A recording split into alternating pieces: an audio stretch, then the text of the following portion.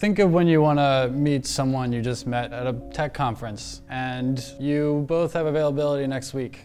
You might suggest 3 times and they might come back and accept 1 time.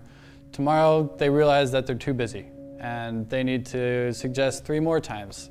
We wanted to build a virtual assistant that could handle this pain for you. We call her Amy. My name is Matt Casey. I'm a CTO and a co-founder from x.ai. x.ai is a startup company that is building an artificial intelligence-driven personal assistant to schedule meetings for you.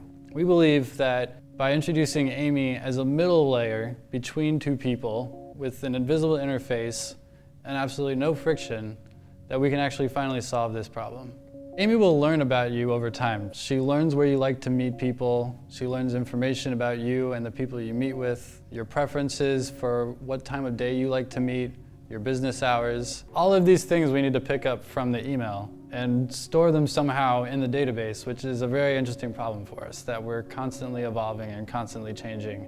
We decided to use MongoDB because we had used it at our previous company and we were already familiar with the tools and technology and were confident in the reliability of the database system. It turned out to be good for us because with machine learning we need to design our data models, but we don't actually know what that data would look like. So with the schema-less database, it was easy to change our schemas over time very quickly and try new things, where a SQL database makes that much harder. Right now we're in a closed beta because we're focused on gathering more data and improving the accuracy of Amy.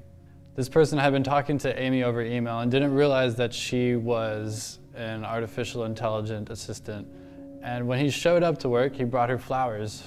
And we just got a kick out of that. Flowers for Amy.